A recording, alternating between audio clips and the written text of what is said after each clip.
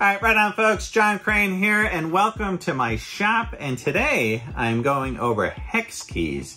Now, a lot of you old timers might know these as Allen keys or Allen wrenches, and that's because in 1909, W.G. Allen filed for the patent for the hex head screw. So he popularized this type of screw and this type of wrench, even though we know that these screws were being used as far back as 1860. Now, another big brand at the same time as Allen was Unbraco. You guys might know that brand. That means unbreakable. They came out with the wrenches and the screws as well. Now, the Allen brand name, as of 2017, is no longer being manufactured. They were bought out by a company, Apex Tool. You can still buy the wrenches, but now they're stamping them with the brand name Crescent. All right, another very popular brand out there is the Bondus brand. Now, I have quite a few sets of these Bondus hex keys in various forms, from T-handles to folding sets to sets like this, but I really like this Bondus brand. And it was in 1964 that John Bondus came out with the ball and hex key.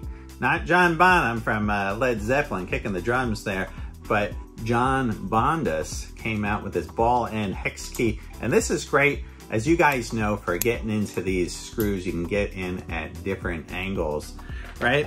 So, a lot of why I'm talking about this today is because I just got this set of these metric T-handle Bondus wrenches in the mail. I had a set of these fractional ones, and when a set like this comes into the shop, one of the big questions I ask myself, all right, now where is this going to live in the shop? As you guys can see, I'm into organization, and you know, there's a guy, Adam Savage, maybe you guys watch his channel, Test It, but he is on the same wavelength that I am as far as organization in the shop.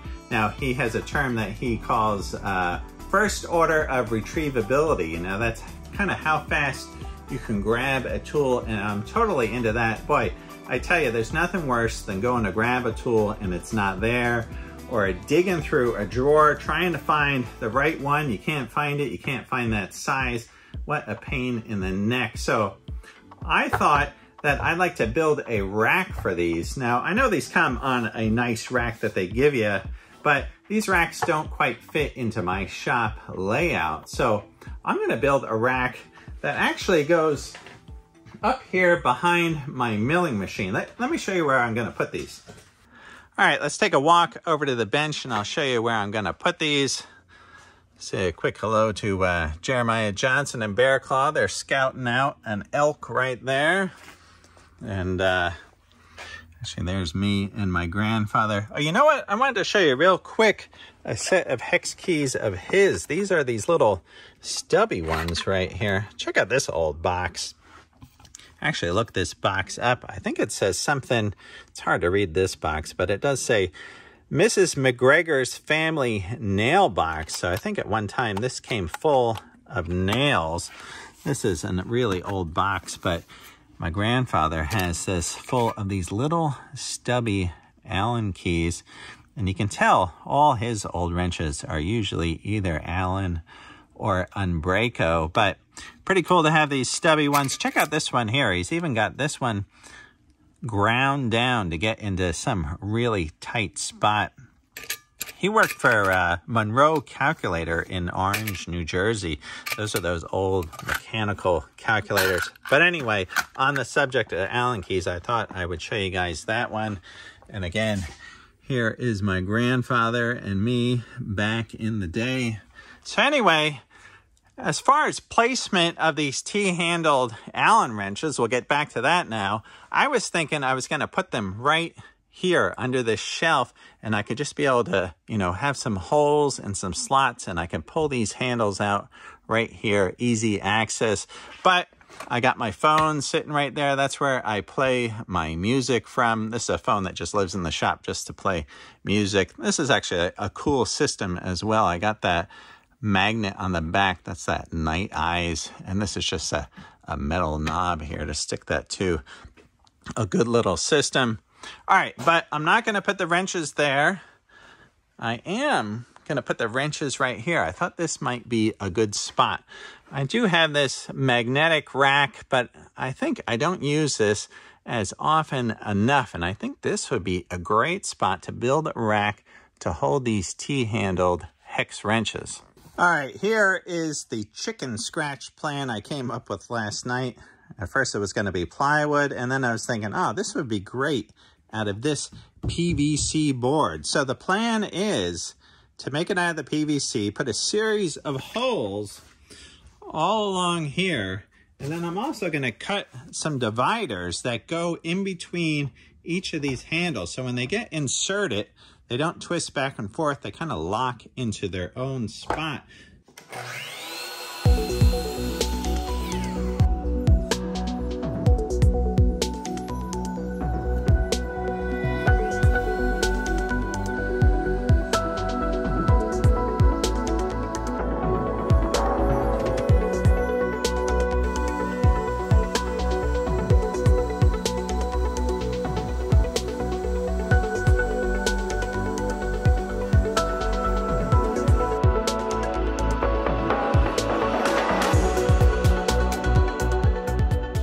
All right, now obviously the Bridgeport mill is a great tool for drilling these holes. And so what I did was I mapped out all the measurements so I can drill this with the aid of the digital readout. Now, obviously you can drill this with a cordless drill or on a drill press. I also put on here the correct size drill bit for the neck of these. These are obviously all different sizes. So I got the right size hole for the right hex key.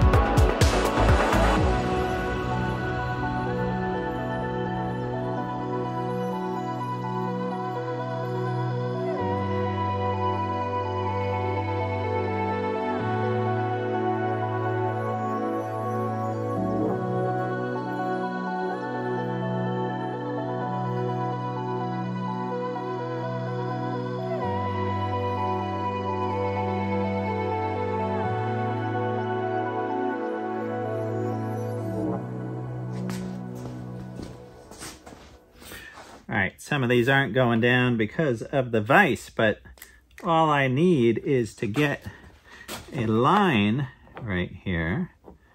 Yes.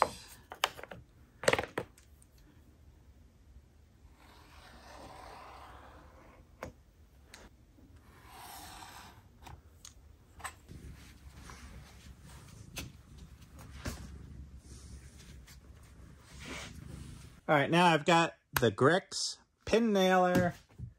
I got some PVC cement. I'm just going to start nailing on these dividers.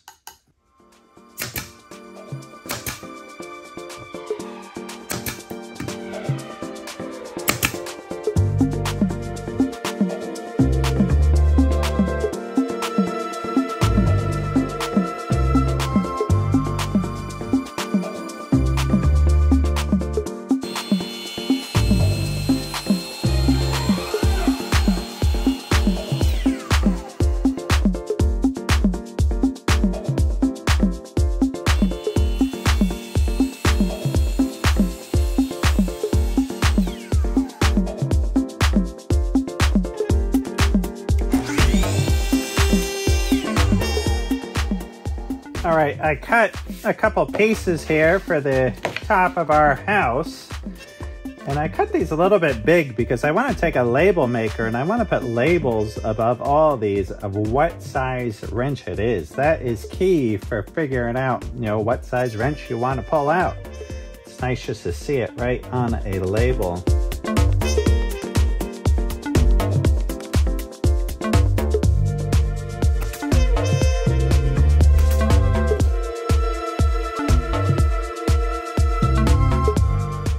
Okay, also cut these little blocks at 10 degrees, and these will go on the back just to give this a slight angle when I put this up on the bottom of that shelf.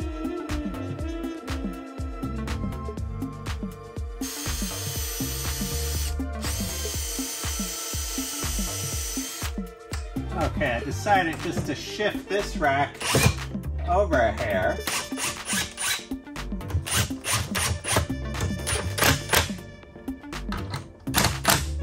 All right, I'm thinking something like right here.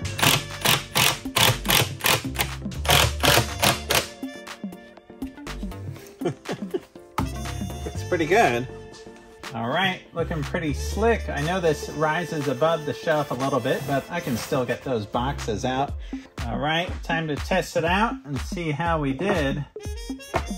Uh-oh. Looks like we need a little bit more angle to keep that in there. All right.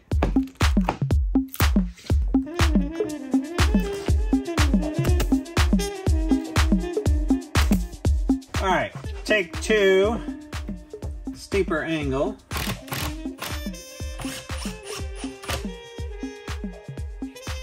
All right, pretty cool.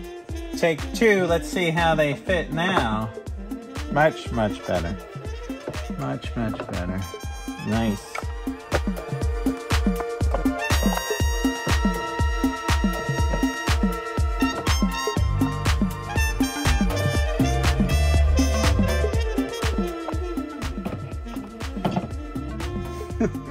Awesome.